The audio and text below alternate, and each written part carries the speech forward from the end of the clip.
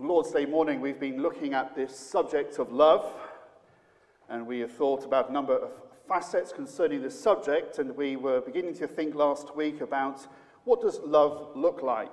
And from 1 Corinthians chapter 13, verse number 4, we read this: "Charity or love suffereth long."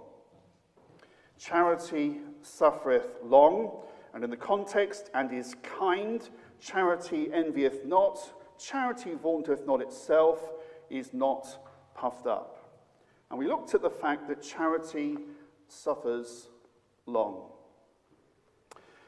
Well, this morning I want us to look at the reality of God's people suffering because of their love for Christ and the love that they have received from Christ. The fact that because they are Christians, they will be persecuted.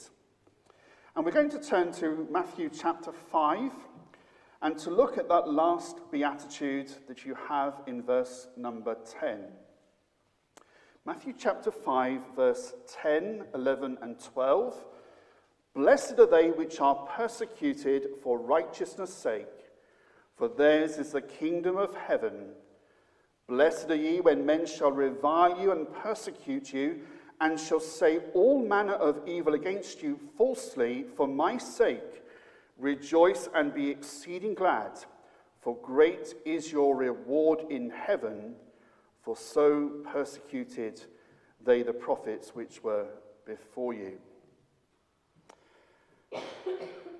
If we have been so loved by God,